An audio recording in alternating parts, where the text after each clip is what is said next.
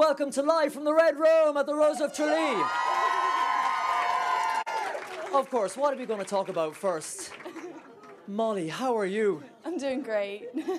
The whole nation is stunned and people all over the world watching now Live from the Player. There's all the family in behind you. Oh my God. If people were living on Mars and they missed what just happened, Kyle, what did you do? I just asked her to marry me. Did you expect this at all? No, sir. Not at all. Not one bit. Oh, I'm still shocked. She knows I'm horrible at surprises. So this caught her. I like the way surprise. you decided to be discreet about this, Kyle. Not only is this a big deal already, but you decided to ask her to marry you on national and international television. Was that not a bit of a risk? It was, you know, me and her cousin and her dad were the three that knew about it beforehand. And we had a few concerns, and everybody worked with us great and made it happen. Such an amazing moment for us. And just, you know, I can't describe it right now, what I'm feeling. My heart is going 1,000 miles an hour. And Kyle, what was the biggest concern that she might say? Oh, I won't say it. How did you two meet? How did you first meet Molly? Well, it was an interesting story that she told in Port Leash while she was up there. And I was at a fraternity rush party, and I fell off a mechanical bull, and I broke my toe. And I couldn't find anybody to drive me to the hospital. And I just met her a few weeks before, and we'd been talking, and I had to go, can you do me a favor and pick me up? You know, I need to get some crutches. And she picked me up, and she took me home. About an hour later, I wasn't feeling any better. I called her back, and she took me to the hospital and then spent 6 hours with me, our first date at the hospital, and that's when I knew. And just to mention very quickly, because I know I've been told in my ear that everybody is talking about this on Twitter and Facebook, so, oh my God, hashtag Rose of Tralee, let us know what you think, and we'll read them out in a little while. You're crying. I'm so excited. I can't stop. This is such a magical moment. Everyone, soon to be newlyweds. Molly and Kyle, congratulations guys and the very best of luck.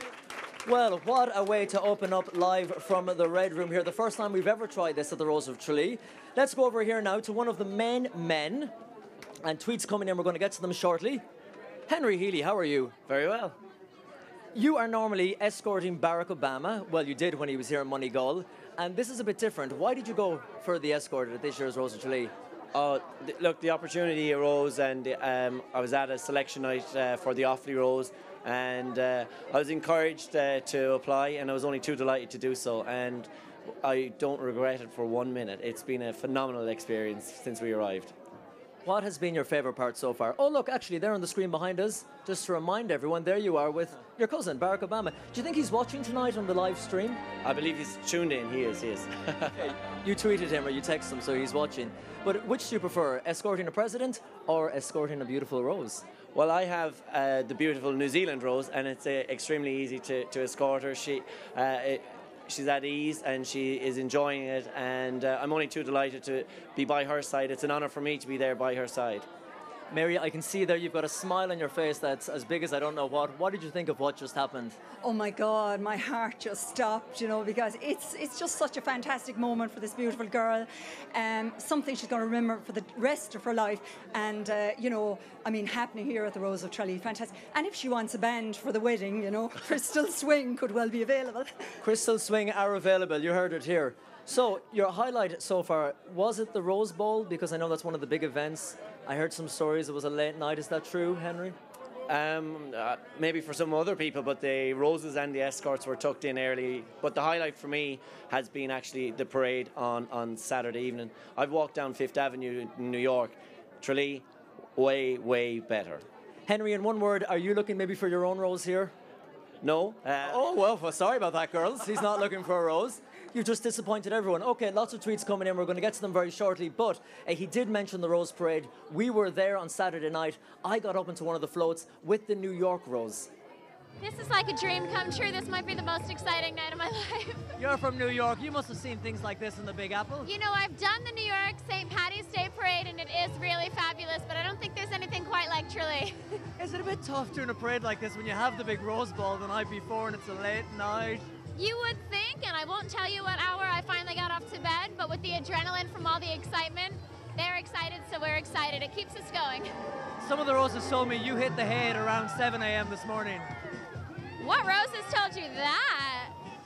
Lies and blaspheme. I was in bed before 3, I swear. Oh, I just wanna take you anywhere that you would like. We could go out any day, any night. Baby, I'll take you there, take you there. Baby, I'll Now, what I really came over here to ask you about was the Rose Ball last night, because I've heard a lot of rumours. Brian, why are you starting to shake here? No rumours from me now. It's all about Kieran here, you know. I mean, he's a good-looking fella. It's very hard to keep the women away from him. Kieran, would you like to pick it up there? No comment. Let's make a move. Yeah, so tell me, girl, if every time we touch, you get this kind Might as well get in the action. County Clare! I think there's such a great turnout here tonight and everyone's in great form. I feel so lucky to be sitting here tonight. I used to come to these parades when I was a young girl and I'm just so happy to be sitting here. Have you travelled on a float like this before? I can't say I have, no. It's a first.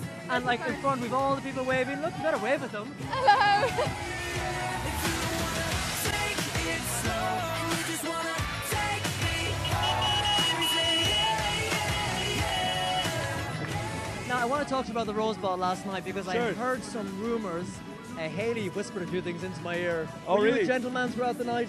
Well, that's for Hayley to say and not me. Oh, come on, you can give us your version of events. Yeah, well, we're trained to be utter gentlemen at all time, and I hope I'm living up to that. What time did you finish up at? 5:30. Let me kiss you. Yeah, that was good fun. I found myself up on the float with the New York Rose. What better way do you spend your Saturday night? Dahi, are you used to this at this stage, or what's the crack? Yeah, it's great fun, but to be honest, we knew what was coming down the line as well, going into the news, and it was just really, really exciting. It was good fun. We had a great start to the show with Marie, and it's just great fun out there. Marie, I was telling you earlier on and yesterday, saying when you go out there, there's just this wave of positivity coming at you, and it makes it really easy for everyone. Was it tough going first, Marie? No, honestly, I couldn't be happier about having gone first. He was brilliant. He was giving me a little pep talk, and it was fantastic. But it's very surreal. It doesn't feel like it's over at all. It was so quick. It only felt like about 30 seconds, and I'm just so emotional for Molly. It couldn't have happened to a nicer person. I'm absolutely thrilled. Now, Dahi, I have to ask you because everyone on Twitter is talking about the beard. Somebody on Facebook thinks you look like Tommy Tiernan. Discuss. Loads of people are saying that. See, I turned up at the launch last Tuesday in Dublin Airport, apparently in the same three-piece suit that Tommy Tiernan wears. So obviously people think I'm as old as Tommy Tiernan, but I'm a good 10 years younger than him, I think. You wouldn't tell, wouldn't you not? No, that's what people are saying on Twitter. Another fella looking for my job. Yeah, well, I don't know about that. You should take it off with a chainsaw. Well- The beard, that is, not the head. Well, I'm sure there's easier ways of getting it off than a chainsaw. Do you know, when I had it first, people were saying, get rid of it, but I think it's growing on people, if you'll excuse the pun. It's definitely growing on me, but it was a bit of fun as well. It's not too warm. I was afraid it was going to be warm. That was my main concern, because it gets really warm on stage, but it wasn't, and it's okay, yeah. I've never had a magical beard like that. I've always taken it off. So does it heat you up a lot? Was that a big worry for you? It does, especially, I suppose I had a Grizzly Adams beard a few weeks ago, so I trimmed it down for the Rose of Tralee. So I was still undecided, really. I thought I might take it off during the week. And then there was people saying they liked it, and so I kept it. Now, from beards to wellies, what was that all about? The wellies and the little framed photograph? Well, it was just so funny the way it worked out, because I didn't think I was going to be put with an escort that was a farmer, and he obviously didn't think he was going to be matched with an Irish girl, so it just worked out very, very funny. But hopefully it seemed to get a good laugh, so I hope it was a bit of entertainment for people at home anyway. It was certainly entertainment for us for the last 2 days. So. Well, you did brilliantly, and I know I'm biased because I'm from Clare as well, but well done. Fair play to you. Those old Clare crowd, they always stick together. Hey, Dahi has been cut from tomorrow's Live from the Red Room Show. Can we just take note of that? Well, if you have been watching the Rose of Tralee over the last few years, you know there have been some memorable events. That's fair enough to say. But do you remember this? Performing a hip-hop dance, our Dublin Rose, Siobhan McHuckig. Ready?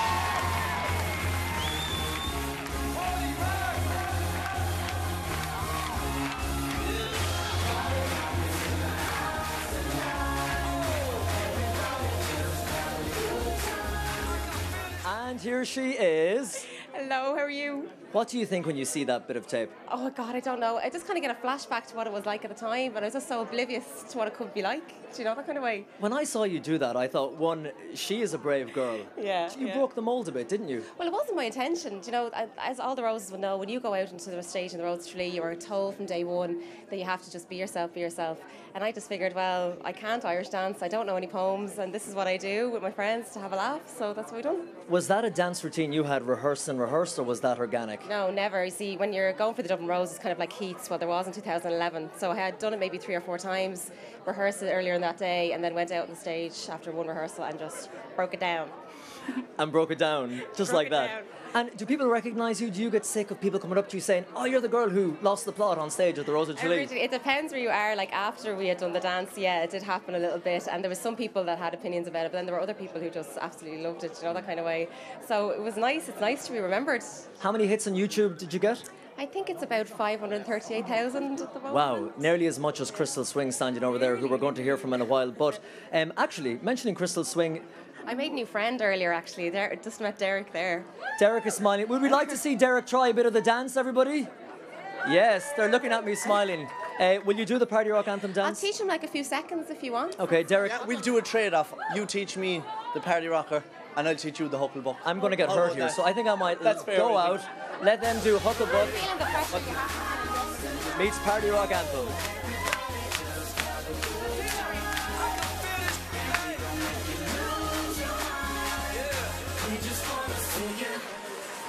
Shake that.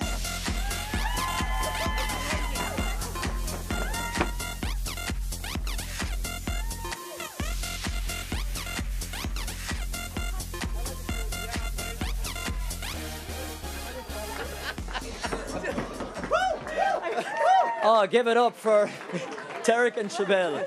We need more women like this in Ireland that can do that, I think, Colm. Do you agree? I agree. What do you think, guys? Yeah? I don't think people appreciate how hard it is to do your dance in heels either. Yeah, exactly. Seriously. I don't have 6 inches Very underneath me. hard.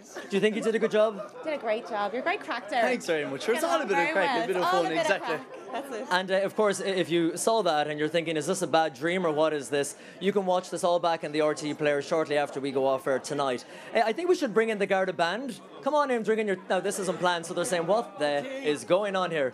Is that tea or coffee? Tea. It's bad-looking tea. Yeah, it is actually. It's all right. Is it Grand, okay? yeah, How's your tea doing? It's not too bad. I throw a whiskey in, so it's okay. Okay, so you're doing okay. Purely messing. Is that the secret to your sound? Something special in the teas and the coffees? For me personally, it actually works, yeah. It works. You guys not only perform at this is what I see you on television every year, but you do some of the festivals as well, don't you? Yeah, festivals around Ballina and around the country. Travel everywhere. Sam Festival as well. All over the country, yeah. Basically all over the country. And you enjoy it under Pat Kenny. Yeah. I know we made the joke. He went to Newstalk and he's back now looking after the band. Yeah, it's part of the job. It's not difficult when you're working with all these roses, I presume. No, it certainly helps. Do you go to the Rose Disco, by the way, that's on in the Dome afterwards? Well, we don't in particular. The younger fellas, yeah. The younger fellas? Yeah, we're the older guys. I think I've got a feeling I'm going to see these guys later on tonight doing a dance that we just saw there. What do you think? I think so. Anyway, hashtag Rose of Tralee. Are you on Twitter, by the way, guys? Of course. Yeah. No. No. Okay, fair enough. You told me. Let me see here. Gaza on YouTube. Hi, Gaza. He says, you are smoking hot. Is that me? Everyone's shaking their head saying, no, not you. Siobhan, I think someone called you smoking hot on YouTube. I'll take that. Thanks. She'll take it, okay? We've another one here. We'll just throw that out there to Niamh. The Dub says, Derek is David Brent. Will you take that? I don't know what way to take. So Smoking Hot and David Brent. Okay, we're on to a winner here. We'll get a few more in. What else have we got? No, that's one of my cue cards. Lots of tweets coming in saying, that was so sweet, the two that got engaged. I was crying, and I'm a guy. Guys can cry too. Guys can cry too. Well, everyone has a sensitive side. Just to remind you, if you've wondered what you've stumbled across, this is live from the Red Room. It's the first time ever we've done this at the Rose of Tralee. So while we're waiting for the main show to come back on RT1 with Dahi, we're just kind of kicking back and having fun here in the Red Room. Dervla. Hi, Colm. How are you? I'm good, how are you? I'm absolutely great. I'm having a great time here in the Red Room. We're absolutely delighted to be here and all the gorgeous roses. And of course, a while ago now was the crowning glory when that gorgeous rose got proposed to. So it's a brilliant atmosphere here. Did your heart melt? My heart did melt because she seemed like a very genuine person, and her boyfriend seems really nice as well, and they just seem like a really happy couple, and I wish them all the best. It's a very brave thing to do on live television, up on stage. I mean, anything could have happened. Yeah, I mean, he's extremely brave to have done it now. He seems like a really nice guy, so I can see why she did say yes. But can you imagine if she said no? That's the thing. Well, that would have been a viral hit on YouTube. Yes, certainly. We would have gotten a lot of hits, so it would have been good from that point of view. But speaking of romance, my heart was broken a little bit when I heard that you had a boyfriend. Oh, I'm sorry, Colm. I'm very sorry, but I do have a boyfriend. How long have you had this boyfriend? Well, we're going on, you could say, 2 years now. So his name's Tim, and he's an absolutely brilliant boyfriend, I have to say, and we get along so well, and he's very supportive, and I suppose kind of, you know, in the job that we're in, being away at the weekends and travelling around, there's never any problem. He's totally laid back. He's fitted into the family so well, and I'm so happy. Yeah, that's what I have to ask you, because Mary is the boss. We all know that. So what does Yes. Mary think of Tim? She loves Tim. She thinks he's a really nice guy, and she's always praising him, and I think that's a good thing as well. My family like him, I like his family, and I hope his family like me as well. And I think that we're quite a compatible couple. We get on very well. The funny thing is that Tim has never been on television. I've heard you talk about him on radio before, and I've read about him, but I've never seen him. No, I suppose he's quite shy, you know, he's kind of like my dad, I suppose. My dad kind of shies away from the camera a little bit, which is not a bad thing either, and but saying that, he's always there as well for me, so he might make a reveal sooner than people think. Would we like to meet the boyfriend, Tim? Yes? Tim is quite shy, he's quite nervous, but I think he's coming in now. Tim, come on in, take a seat on the couch. I'll move over a bit. Now. Oh, there we go. Who picked that? Right now, someone has been fired for putting that in. Tim, how are you? I'm very good, Colm. Thanks, sir. I never got a reaction like that before. I might get used to the limelight. A nice artificial trumpet does the job, doesn't it? Nothing like it.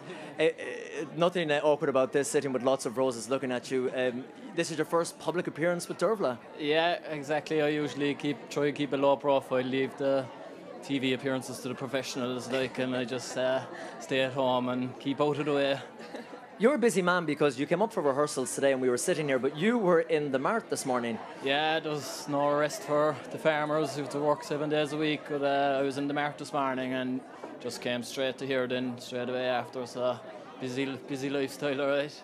And I asked you buying or selling, and you said always selling, Colm, always selling. Always trying to make a few bob, alright. And you had a big truck full of money when you come up here, so it obviously went well this morning. Oh yeah, it did very well, alright. You could just try to get everyone there to buy a bit of lamb and keep the prices up. Now, since we are talking about love is definitely in the air. It's just us chatting here on a couch, nice and relaxed. So I want you to spill the beans and tell me all about Dervla, when you first met her, and what was it you really loved about her? Well, to be honest, I was very friendly with Derek for a good few years and got to know Dervla then, kind of slowly but surely, and we started chatting away and met out a few nights, and eventually I booked up the courage to ask her out, and she said yes, thank God, and went out. How did you do it? How did you ask her out? Set the scene. No pressure. Well, we were kind of texting away, and I just, one night I said I'd go for it, and I just asked her we go to the cinema there some night, and she said yes, and went up and picked her up and dropped her home, and it's been all happy ever since. And you're building a house at the moment, and when I talked to you about it earlier, you said, yeah, we're starting with the roof. And I said, how does that work? How do you start with the roof and work down? Some magical house. No, the roof has started though since last week, so it's coming along nicely. So we're planning on settling down, and once we cost a bit, but we'll get there in the end. And you'll get there. Well, we're going to be joined by, I think the Donegal Rose is coming in to say hi. The more the merrier here in the Red Room, that's what we say. Hello. Catherine, how are you? I'm very well, thank you. Have you been up or are you going up next? I have been up already. And what was it like? Is it a thing that you're very nervous about beforehand? You are a little nervous, but I think it's good to be a wee bit nervous, and once you get out and you're on stage, for the time just flies then. And where are you from up in Donegal? I'm from a village called Rafo, so it's kind of in between Letterkenny and Ballybuffet. Yeah. Okay, is this something you've always wanted to do, the Rose of Tralee? Yeah. This, I think I can speak for all the 31 girls. This is something I've always wanted to do all my life, and this year my housemates said at the start of the year, right, this is the year that you're going to do it. And we were kind of out having a few drinks, and I said, okay, this is the year. And the next morning I woke up to the application form at the bottom of my bed, so I had no choice then but to complete it and send it in, and here I am. I love that. We were out having a few drinks and then we decided, because as we all know, no good story started with a salad. Finally, Tim, we saw the proposal on stage tonight. Maybe tomorrow night during the Red Room live show, are we going to see anything like that? I think one proposal maybe is enough for tonight, but maybe down the line, maybe next year. Maybe next year. Well, I better let you get over there, Dervla. You are playing us off the air, and I'm going to get over here and say goodbye. I can't believe half an hour has flown by that quickly. Time really flies when you're having fun. We'll be back with you again between 9 and half 9 tomorrow night here live and exclusively worldwide on the RTÉ Player. And forgot to mention, we're also streaming live on YouTube, so make sure you put it on Twitter, Facebook and everything else like that. Thanks to Henry Healy, to Crystal Swing and to all our guests. Don't forget, keep tweeting #Rose of Tralee. Dahi will be back in the Dome in a few minutes with the next part of the show. We will talk to you tomorrow 9 o'clock live from the Red Room. Crystal Swing, everybody! Let's everybody sing. Come on, everybody. Clap your hands. Are you looking good? I'm gonna sing my song. It won't take long. We're gonna do the twist and it goes like this. Hey, come on, let's twist again, like we did last summer. Yeah, let's twist again, like we did last year. Do you remember when things were really buzzing? Yeah, let's twist again. Twisting time is here. Here, we're around and around, up and down we'll go again. Baby, don't you know I love you so? And then come on, let's twist again, like we did last summer. Yeah, let's twist again. Twisting time is here. Hey. Come on, let's twist again. Twisting time is here. Let's hear all the hands clapping.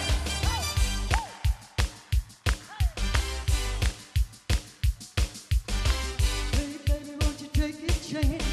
Say that you let me have this dance. Oh, let's dance. Oh, let's dance. You do the twist, the shot, the mashed potato too. Any old dance that you wanna do. Oh, let's dance. Oh, let's dance.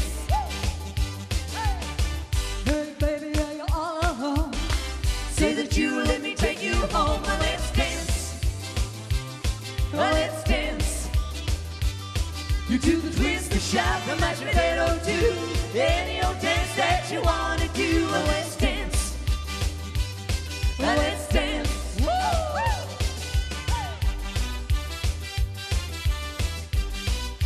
Well, I've got a girl called Bonnie Maroney. Yeah, she's so weird as a stick of macaroni. Ah, you wanna see her rock and roll with the blue jeans on? Well, she's not very fat, just skin and bone. Well, I love her, she loves me.